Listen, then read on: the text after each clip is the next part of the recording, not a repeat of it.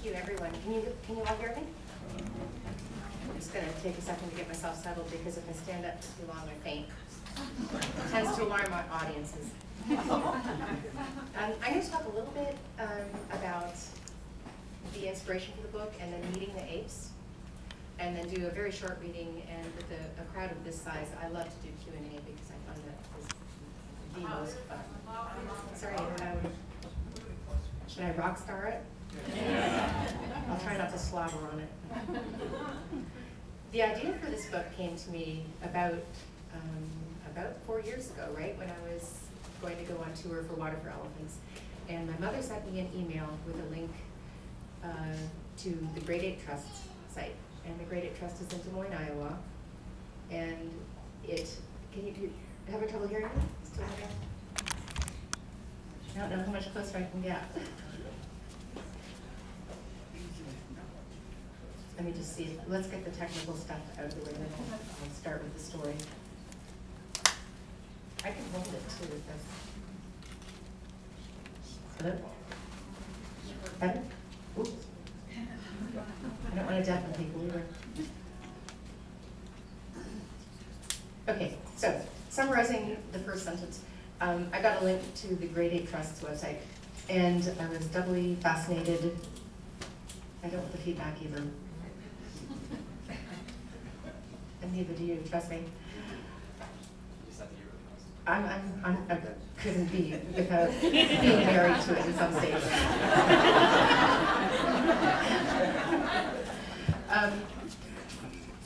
So I followed the link to the Great Ape Trust's website, and I was doubly fascinated by what I found there because I have been fascinated with the concept of, oh wait, I have to start over, I will come back to this, but thank you for coming out and supporting your local independent bookstore. Thank you.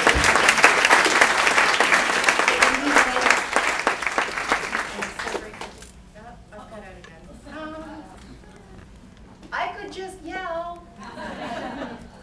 Is this, oh, I'm on again. I'm on, okay. So, I was definitely fascinated by the Great Ape Trust website because I've been fascinated since 1980 with the concept of human-ape discourse, being able to converse with apes in human language, or really in any language, but frankly, they're the only ones who've come over to our side. We haven't managed to come over to theirs yet. But starting with Coco the gorilla, I've been very fascinated with the idea of language and cognition ability in great apes. And the second reason I was so fascinated was because I never heard of bonobos before. And I don't know how many of you have. I'm going to guess that in Asheville more people have heard of bonobos than in many places. But they have a very unique culture. For many years they were considered to be a subspecies of chimpanzee, and they're not. And although they appear very similar to chimpanzees with some differences, they have a very distinct hairstyle. They have black hair parted straight down the center, and that's just the way they're born. They have that hairstyle.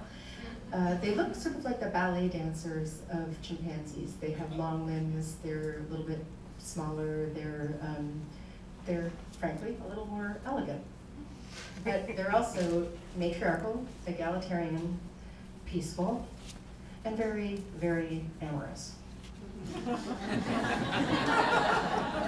put it mildly. To put it more succinctly, the average bonobo initiates some kind of sexual contact every hour and a half. So, you know, I was obviously, I thought this had great possibilities.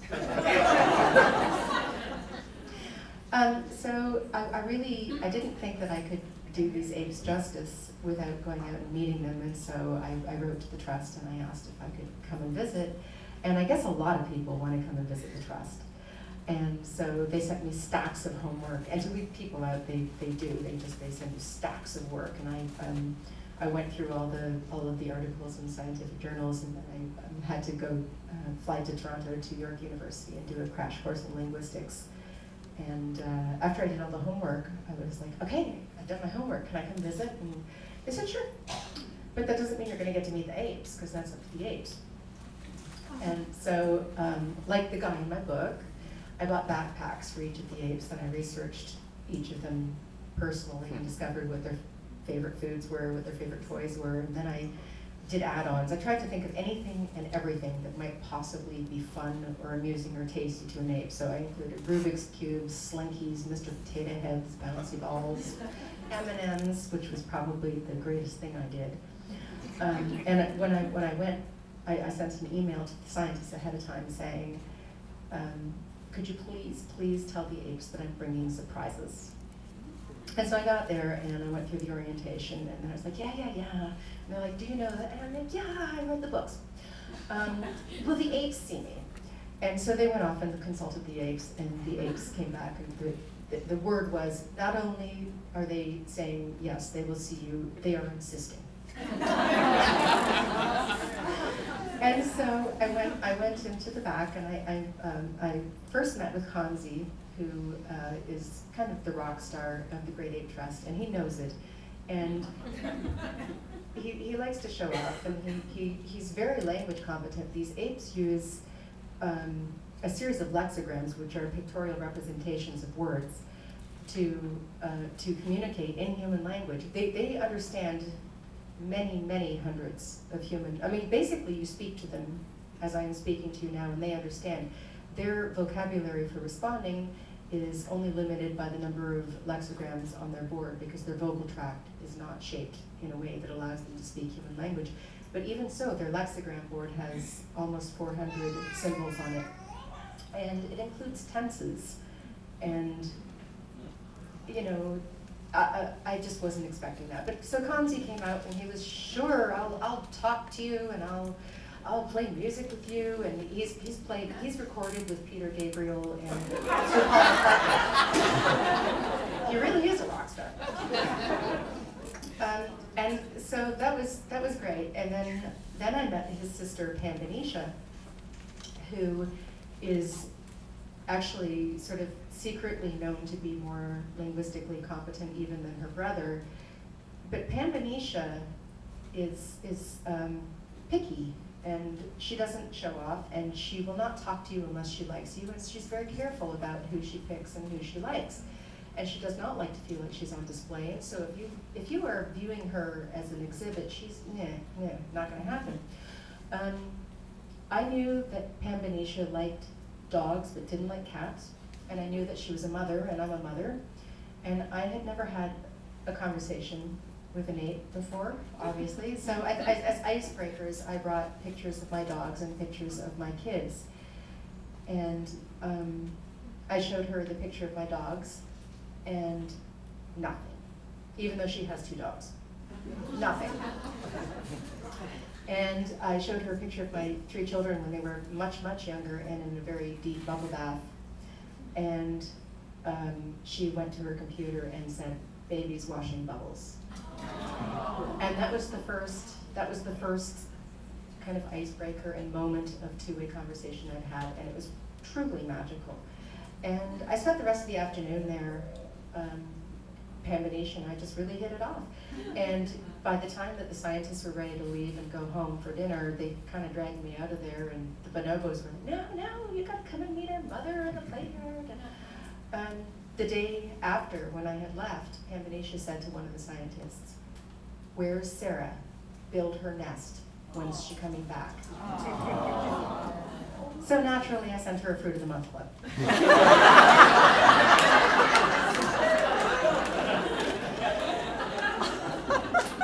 And it was, it wasn't necessary. It was, they like it. It's Sarah's special fruit, and it comes every month. But they would have remembered me anyway. The next time I went to visit, Pam Benicia knew that I had dedicated this book to her, and so she was feeling very special because Kanzi, who is the rock star, usually gets all the attention. And so Pam Benicia, there was a film crew there, and Pam Benicia heard that I was getting my makeup done ahead of time, and well, she wanted her makeup done.